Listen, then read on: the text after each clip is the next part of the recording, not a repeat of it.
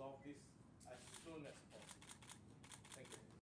Property owners at the OneCity complex in USJ incurred significant losses after the main glass structure of the mixed development building was badly damaged by rioters on Tuesday morning. The property owners of the complex, which includes Sky Park, the Square and the Place, have lodged several police reports over the incident, which they believe was due to a case of mistaken identity. OneCity's properties, including the office tower which was damaged in the incident, are owned by 939 individual owners and managed by 3 joint management bodies, JMB. OneCity, the JMB is clarified, has nothing to do with OneCity Developments in Berhad, the developer at the center of the tug of war involving land on which the Sri Mahamariamman Temple in USJ 25 Putra Heights is situated.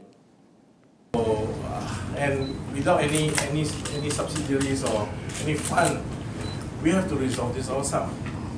So in other words, in essence, we are the victim. We are pretty much the victim.